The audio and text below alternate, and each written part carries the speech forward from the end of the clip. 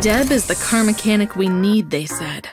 That was exactly what I wanted to hear. So I started with simple jobs, and I waited. As they trusted me more, I got access to shiny toys. Expensive, customized, showy machines. I tuned them, painted them, added flashy stickers.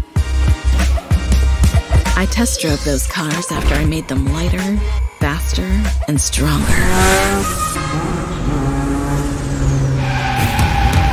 Good life, huh?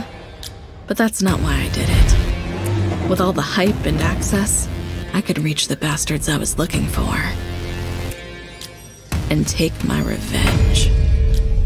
Are you sure about that, Deb? What if she screws us up? She already knows too much. Relax. She's the best. Cops! Run! So, yeah.